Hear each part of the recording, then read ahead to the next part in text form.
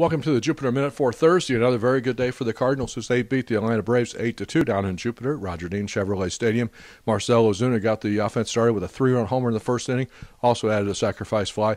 Jairo Munoz with a home run as well, so he keeps that pressure on as the Cardinals are going to face a very tough decision on who to pick for that last roster spot, the last spot on the bench. Probably down to him and Harrison Bader for that job right now. See that decision probably going into the games next week in Montreal.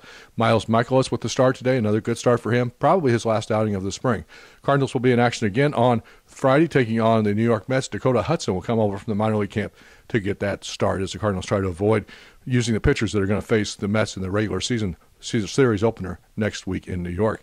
We got a special story coming up on the website. Look for it as well later on today. A feature in-depth profile of Mike Maddox, the Cardinals' new pitching coach. Had a chance to talk to his brother Greg today, so that information will be on the site coming up later on today. Reporting for STLSportsPage.com, this is Rob Rains.